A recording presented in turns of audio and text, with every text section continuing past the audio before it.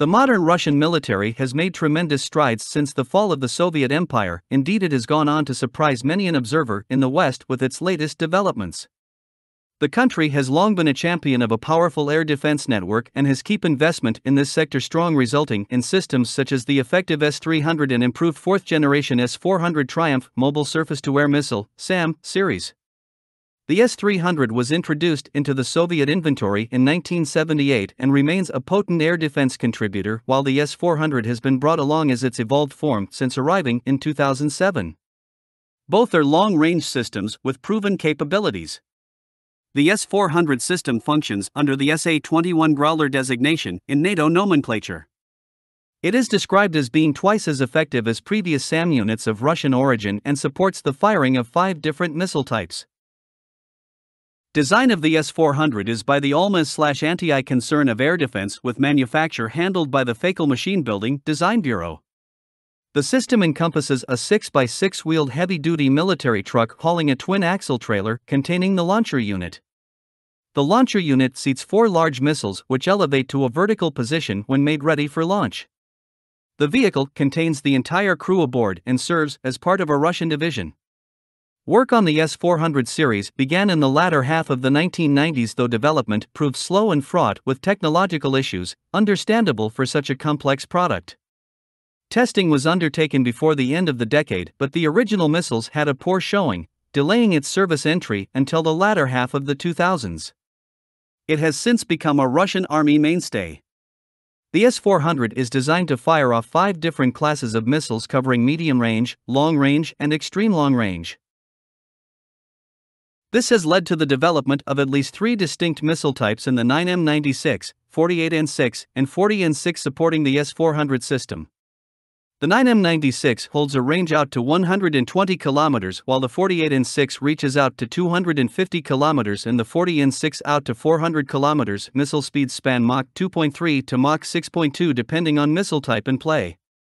Due to its wheeled arrangement, the S-400 missiles can be transported along roads easily enough, providing a harder target to track down and destroy, a la the Iraqi Scud launchers of the Persian Gulf War.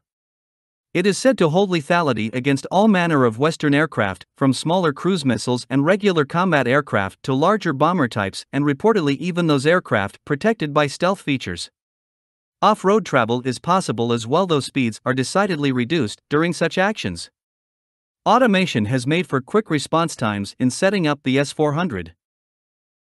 The complete S-400 deployment scheme, as part of the S-400 battalion, involves the 5P85T2/5P85Z2 wheeled launcher unit, the 55K60 mobile command post, the 91N60 Big Bird acquisition and battle management radar unit, the Gravestone fire control radar system, the 96L60 all-altitude acquisition radar vehicle, and the 40V6 Mr. Mobile mast system, MMS.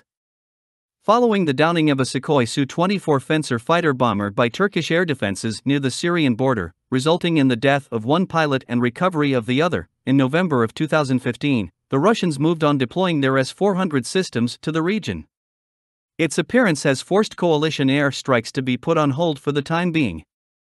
The missiles are also now featured on the Russian Navy's Kirov-class battlecruiser Admiral Nakhimov, expanding its air defense prowess considerably. The S-400 system is under consideration by various military powers of the world, including Egypt, India, Saudi Arabia, and Turkey. South Korea, with the help of Russia, is developing a similar, local solution based on the S-400 design. Official operators are seen in Algeria, China, Kazakhstan, and, of course, Russia, while deliveries to Belarus are scheduled for 2015. The S-400 will officially become available for export to interested parties after 2015. September 2017, it was announced that Turkey is proceeding with plans to acquire the Russian S-400 system in a deal worth $2.5 billion USD. May 2018, Russia and India have wrapped up talks on an Indian purchase of Russian S-400 anti-aircraft systems. The deal is reportedly worth up to $6 billion and would give India considerable airspace denial capabilities in the region. September 2018, India is expected to ink a deal with Russia for the sale of the Russian S-400 air defense system, a move that is sure to draw the ire of Washington. October 2018, India and Russia have completed a $5 $4 billion defense deal which includes 5 S-400 air defense systems.